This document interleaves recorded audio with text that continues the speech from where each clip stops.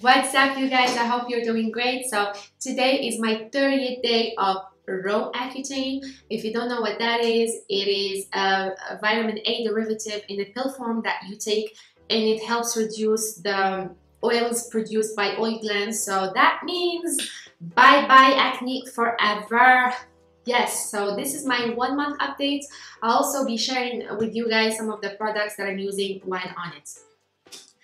Before we start, make sure to subscribe and like the video because that helps me a lot. So yeah, so I don't have persistent cystic acne per se, but I do get few breakouts here and there, especially around that time of the month. I mean, hello, I'm not wearing any foundation, that's why I look like this. I wanted you guys to see everything up close. But what I do struggle with, I get bumps all over, tiny, big, on my foreheads, on my cheeks, my chin, blackheads, whiteheads, and I end up picking up my skin almost every day. It might not be a big deal for you guys, but it is for me because it has been so frustrating and it has been a struggle and insecurity of mine for years. So I'm about done and over it at this point. So Accutane it is. So, although it is a miraculous drug for us oily girls and people with severe acne in general, it is pretty serious and it has some serious side effects. And the main one is that if you are trying to have a baby, you should avoid this medicine completely because most likely the baby will have birth defects. Other than that, if you're trying to go on it, you should check with your dermatologist. He or she, no discrimination, will send you for a blood test to check if your kidneys are okay.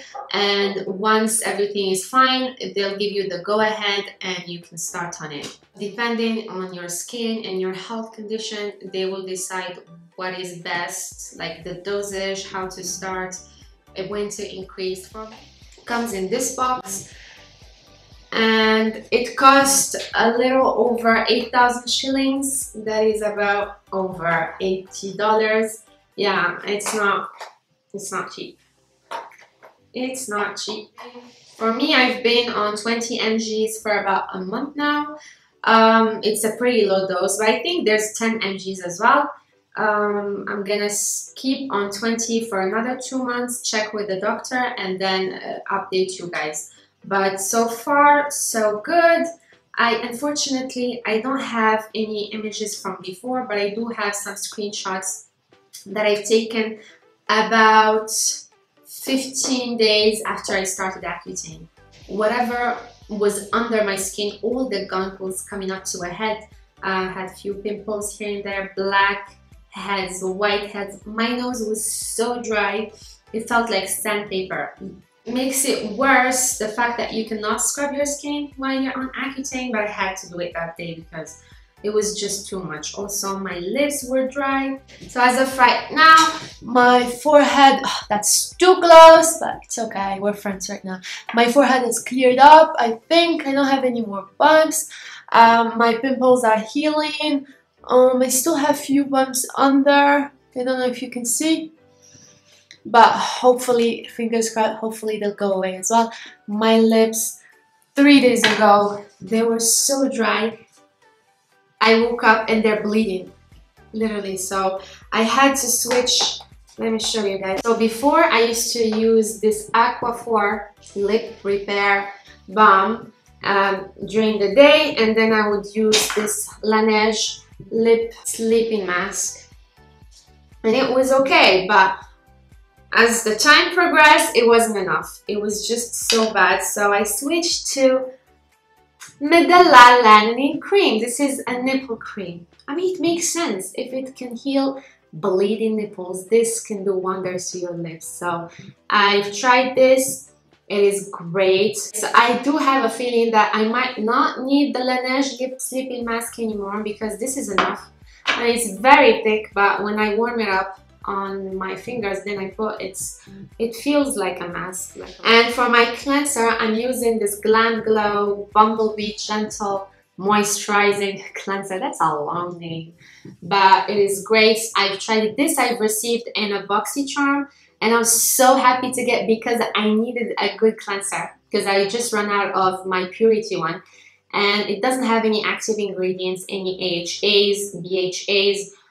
All those are no while on Accutane. You don't need any drying ingredients that would make it worse for your dry skin. Then after I cleanse, I follow up with this toner from Origin. This is a moisturizing toner, and I love it. I had it from before. Then I'm using this ordinary hyaluronic acid. I actually have other products that I'm switching in between because I'm checking what's working with my skin right now because it changed completely.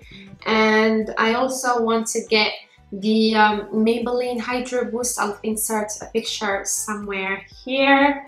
Yeah, the Hydro Boost from Neutrogena, because I've had it. I know it's great. It's not oily and it has hyaluronic acid. For my moisturizer, I'm using the Youth to the People Super Berry overnight mask. I actually have two. They're small travel size. So I do leave it on at nighttime, but during the day I also use the hyaluronic acid. But since my skin is super sensitive, guys, you cannot risk it. While on Accutane, you have to put sunscreen religiously. So I'm using the Supergoop everyday sunscreen. This is a SPF 50 and it doesn't leave any residue on your skin. I also use it for my hands while driving. It is a must. And since I wear contact lenses, I also got this lubricant for the eyes just to make sure they are hydrated and all that. So I've watched many YouTube videos and I've seen so many people with different side effects, so I was taken back and I was prepared for the worst, but luckily, apart from getting headaches for the first 5 days, I did not get anything else. I didn't get joint pains, no nosebleed, no mental health issues. Thank God for that. No hair loss. So everything is great so far. I don't know if it's because I'm taking a very low dose. I mean, compared to other people who have been taking 80 milligrams a day. So maybe that has to do with it. Maybe it's not. I'm okay. So that's it for today's video. I hope you enjoyed it. Thank you so much for watching and see you in the next one. Bye.